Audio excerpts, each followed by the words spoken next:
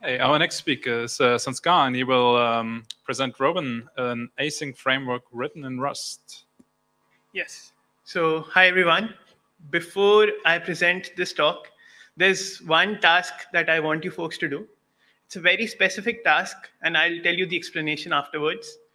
So, you folks need to give me your goofiest smile for exactly 17 seconds. Like, turn to your neighbors, smile as hard as you can. So, and the time starts now.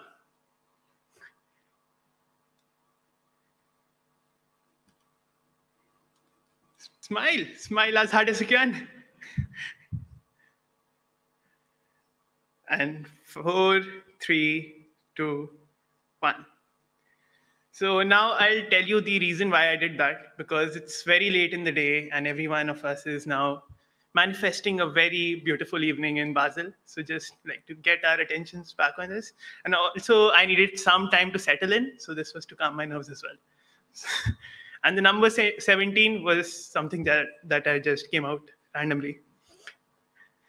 So most importantly, we've got some Robyn stickers here. So if you folks are interested, feel free to get them after the talk ends. Now, about me, my name is Sanskar, and in the mornings, I work at Bloomberg as a software engineer where I help create internal tools for bond trading. And in the evenings, I work on an open source project called Robyn. Now, speaking of Robyn, what is Robyn actually? To put simply, Robyn is a fast async Python web framework with a Rust runtime. So let's have a look at the current state of Robyn. It's hosted on GitHub. It has a BSD 2.0 clause. It has around 1,400 stars on GitHub, 270K installs on PyPI. But most importantly, it's under active development. Now, another web framework, you folks will definitely have had this question: why another framework? What helps Robyn stand out? So these are some of the key features. One, it's under active development.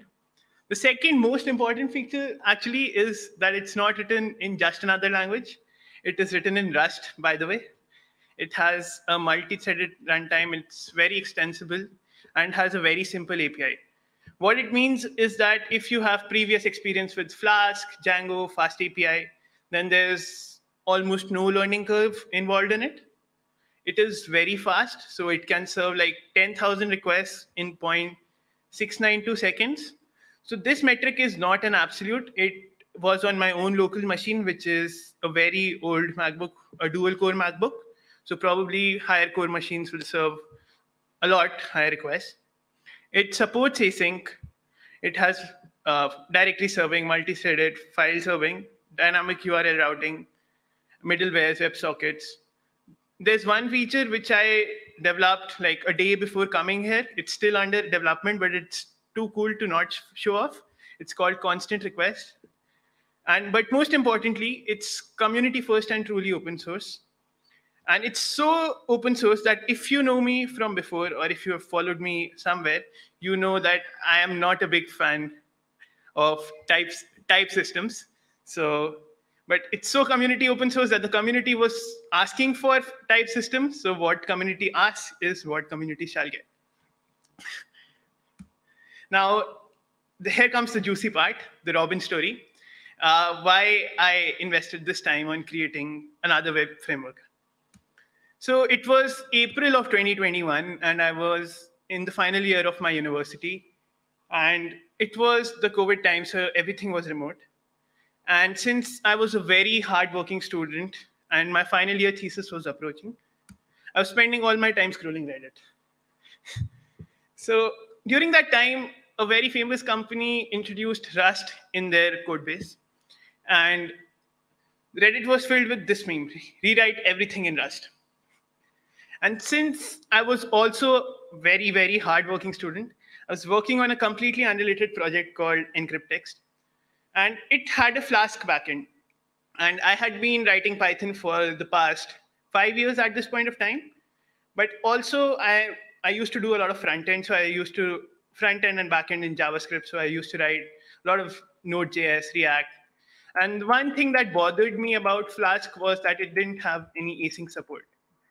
I had heard about Quad and Fast API, but since they were not very mainstream, so I thought, let's give it a go. So I told myself, Sanskar, what would be cool if we could have a Flask that could support async? And you know what would be cooler? If it would be written in Rust, by the way. So inspired from Reddit.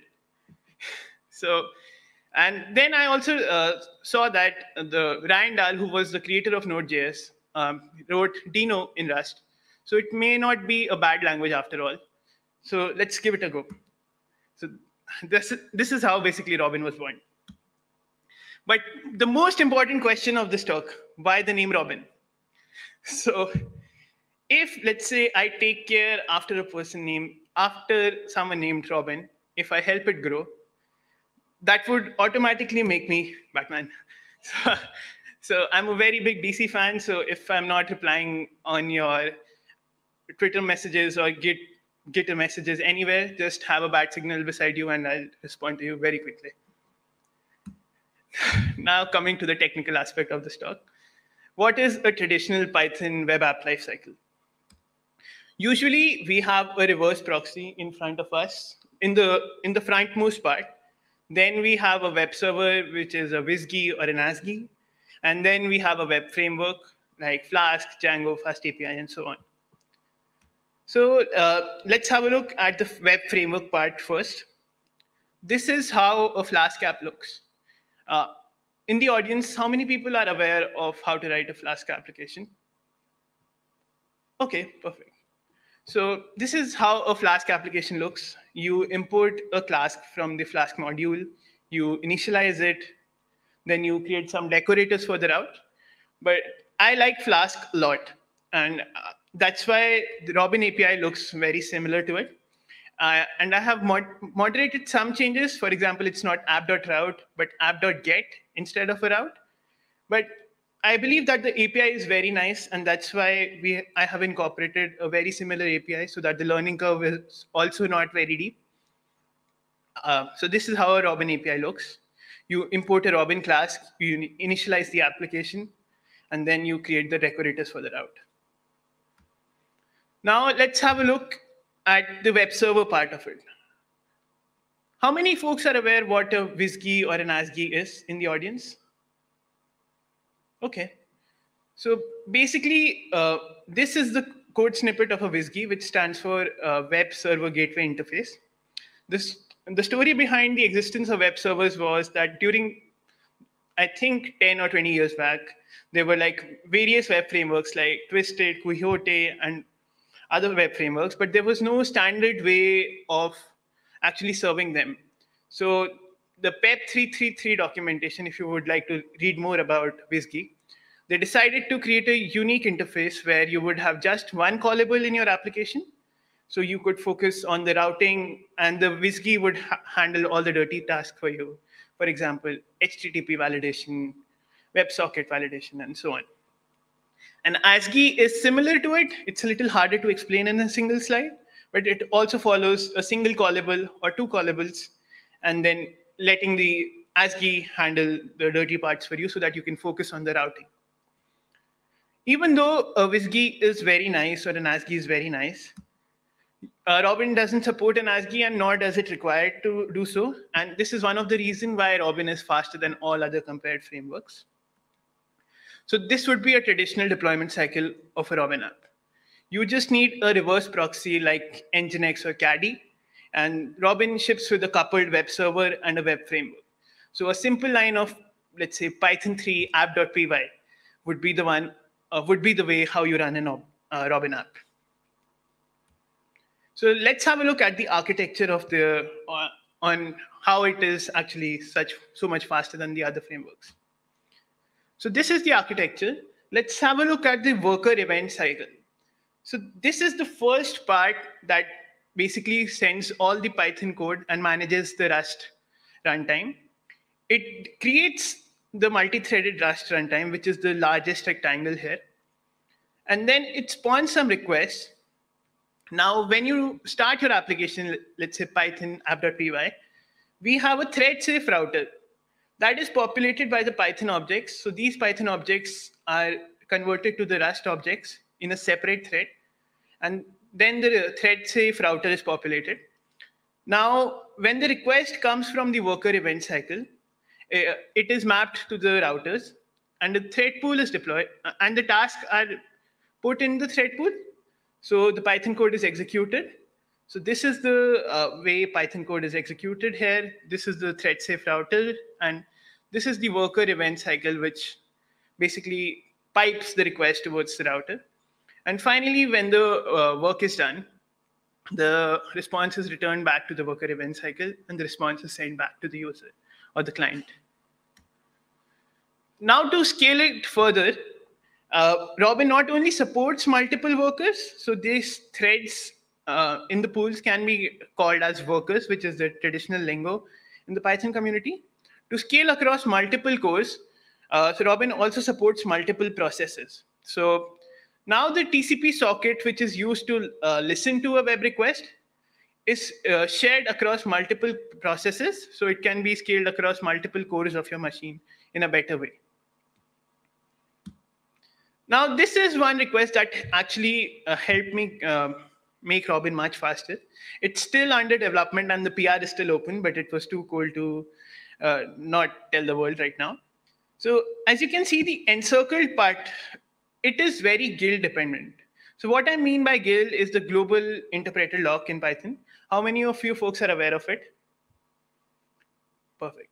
So the GIL is notorious for locking the threads in Python and not providing like a true multi-threaded experience. So it is basically, it is one of the main reasons where your Python multi-threaded code doesn't feel truly multi-threaded. So it slows down some part of your code. So this feature was suggested by someone in the community called Jack Thompson. Thank you, Jack. He said, it would be helpful if we execute simple functions only once and eliminate the GIL altogether. So the architecture would look like this. As you can see, the to and fro on every request has been eliminated, and the GIL has been bypassed for some of the responses. So that means the code is directly being served from the Rust, and neither GIL lock is being acquired nor released. So that saves us a lot of overhead. So how that works is that, if you can see, these are a few functions that return hello world. These are basically different ways of returning a constant string and maybe combining a constant string with a global variable. So looking at in the assembly code, that's what I found out, that before a return value, most of them are just loading a constant. This means that the Robyn can basically, while adding it to the router, so in this population task, we can see the assembly code of it and optimize it in such a way that it doesn't even need to be in the same router. A separate router exists for constant requests, and it is automatically optimized. So like simple tasks, like serving a simple JSON file, serving simple data sets, serving simple strings, can be optimized and will be much, much faster than what regularly exists. Now, let's have a look at the installation. The installation is fairly simple. You can just use a pip install, or you can, if you use Conda, since many of us use geodata, so or ML data, so you can use Conda forge to install Robyn. Now, to get you folks excited, I have a little feature showcase for it. So Robyn also supports synchronous functions, because many people believe that async model is just a mental model, and it doesn't provide much benefit to the community or to the library. But let's not go into that. But that's one of the reasons why some of the libraries do not provide async methods. So it was a must for Robyn to support synchronous functions. It also supports asynchronous functions, because it was the core reason behind me creating Robyn and not settling for Flask and other frameworks. And as I told you, I was a React and a front-end developer, and I almost found it very hard to integrate Python and JavaScript together. Even if there exist many ways, there isn't a very clear documentation. So that's why I added a very simple add directory method where you would just build your React application, add a route, add a directory path, and serve and point to the index file, and that's pretty much it. So you can add it on the entire routes, you can add it on sub routes. The flexibility is up to you. And this is the static file serving. So this file serving is much faster from any other framework because it uses like a multi-threaded file serving from the Rust Tokyo runtime.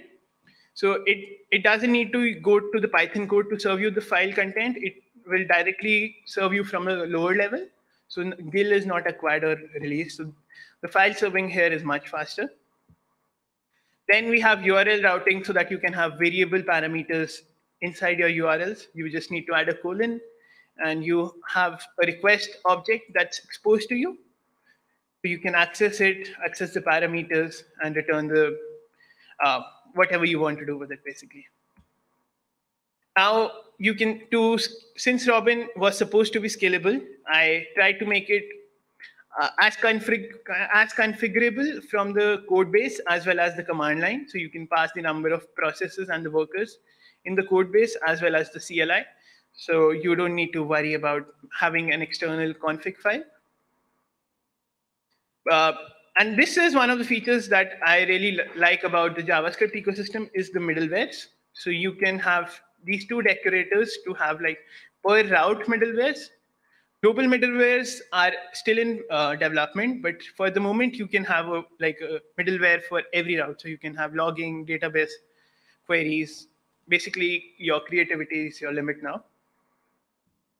And WebSockets. So this was a very fun feature to implement. Robyn supports WebSockets. So, and that comes in by default. You don't have to install any plugin or anything. You just import a WebSocket class, initialize it, and you have a WebSocket. We have three methods, which are connect, close, and message. So the message method returns you a message on every, basically every ping a WebSocket gets. And then there's this connect and close, which are basically the event handlers of Robyn, of a WebSocket route. Yeah. And finally, const request. So right now, constant request optimization or const requests are only supported through an annotation. For automatic optimization, the PR is still open. So hopefully it should be released in 0.17.1 or 0.17.0. We'll see. And there are many more features, so you can check out at the repo if you are. But if you are already not excited, I have a performance comparison for you folks. So we have a performance comparison of Flask, Fast API, Django, Robyn, and Robyn Experimental. But before we compare, there's a PSA that this comparison is not to demean any framework. These frameworks were the ones that actually inspired me and got me into programming. And I'm very grateful for these frameworks to exist. But now coming to the comparison, Flask was used with GUnicorn, Fast API was used with UVicorn, Django with GUnicorn again. And all of these were given like 5 threads as recommended on their websites. So Flask took around 5 seconds. Fast API was a little faster than Flask, which took 4 seconds. Django was the slowest for some reason, around 13 seconds. Now Robyn, which doesn't have a double asterisk, was running only on a single worker thread. So it was still faster than all of the compared frameworks. But Robyn on the rightmost side was running on 5 worker threads and using the constant request optimization. So as you can see, it just took like 0.69 seconds to serve 10,000 requests. So yeah, I think that's pretty fast. And now coming to the future roadmap, what I plan to integrate in the future for Robyn is add more speed optimizations for sure. Add some open API integration because I know that it's a feature that's very well liked by the community. Add pedantic support because people love types. And add constant request optimization, finalize and release it to the community. And add ORM support, especially Prisma. I am really liking the Prisma ORM right now. So add create a plugin that allows you to easily access the database with it, improve the plugin ecosystem, improve the documentation, WebSockets. Add template support, which was recently asked by someone to me. Add like Jinja and other template support. But most importantly, I would try to increase the community involvement, because most open source projects are only successful if the project has a very strong community involvement. So here are a few important links for Robyn. We have a GitHub community. The PyPI project is basically Robyn. The website is robyn.tech. The docs link is present here, and you should definitely join the Jitter community. Most of us are fairly active there, so if you have any query, it should be resolved within like 2 or 3 hours. At least we'll try to resolve it in 2 to 3 hours. Special thanks to the sponsors and the contributors of the codebase. It wouldn't be possible without you folks. And yeah, that's it. P.S. We are hiring at Bloomberg, so if anyone's interested, feel free to talk to me. Star Robyn on GitHub, and you can ask me any questions that you have.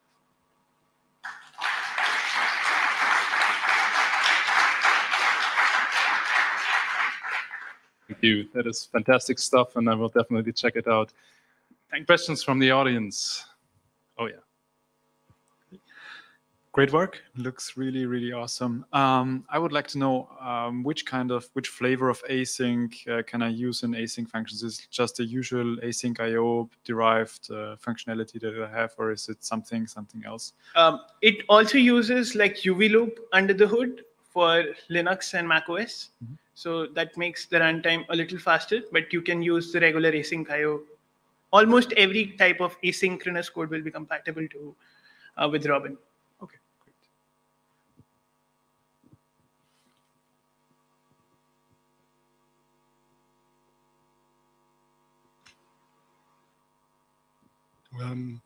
Have you looked at comparing it to non-Python similar frameworks like Spring or other ones? Do you mean like Go and Rust frameworks? Yes, to see if it's almost similar performance. I did try to compare it with Actix, which is a Rust native framework, but they were much faster. Like the lower level frameworks are much faster than any Python framework. But I was trying to make it as fast as a Python framework can be possible, since it's on a Rust runtime. So I believe there will be some overhead over it. So it will definitely not be as fast as a Rust native framework, but I'm trying to like optimize it as much as possible. In that connection, I'd encourage you to look at the Tech Empower benchmarks for web frameworks. That's a cross-platform, cross-language. Yes. So the PR is open for Tech Empowered. So cool. if you folks are like connected with them, please get them merged. Cool. My question was if you know if there's any plugin or middleware implementation of OAuth already. Not by me, but I was looking on the projects that are using right now, and I saw someone write a JWT implementation, but I haven't had a very deep dive into it. So I'm looking forward to that.